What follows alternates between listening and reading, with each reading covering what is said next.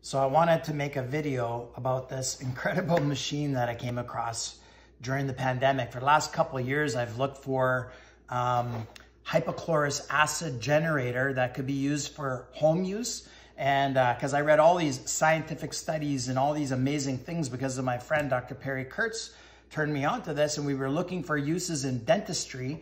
And the machines that we were looking at were big and commercial. And I thought, man, it's a big ask for somebody to spend $10,000 or $20,000 to buy a generator to make this hypochlorous acid, which is used in agriculture and in sanitation.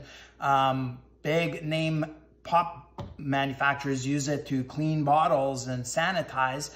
It's a very effective disinfectant, and you can actually generate it yourself. The reason you haven't seen this at home and for home use is because it has a very limited and short shelf life until recently. You will start to see it because they figured out a way with these generators to make something that's actually concentrated and can actually have up to a 12-month shelf life now. But we may not need to go and buy it because we can make it ourselves. So we're taking tap water, and then we're taking salt, which I've mostly poured, but I'm gonna top this up a little bit. And we add it to our water, like so. And then I like to stir it around. You don't have to do this, but I find that it mixes better. I don't like any residue if possible. So what we do is we have a fully charged Egret unit. And actually this here is the patented device that electrolyzes the water. So you'll hear about hypochlorous acid, which is hard to remember, but you will hear of EO water or neutral electrolyzed water. And so what we want to do is when we're taking the bottom and the top, there, you'll see this max fill line. We're going to put water to the max, add in the salt, and then we're going to align this bar with this. If you don't align it right, you will see that you can tell once you've done it. Then we're just going to hit the Electrolyzed button, which will start generating. And once we start seeing a little bit of, you'll see kind of a cloud start to generate.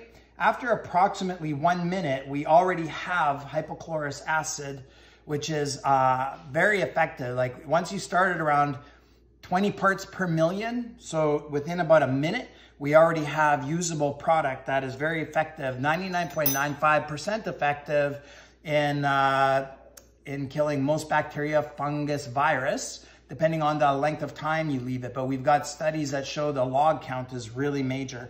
So you'll see that kind of a cloud being formed here. And what that's doing is electrolyzing the water. So HOCL is the chemical formula, hydrogen, oxygen, and chlorine, Cl. But it's the way that the electrolysis works that makes it such a powerful cleaner. When you take HOCl, hypochlorous acid, and you have it at the right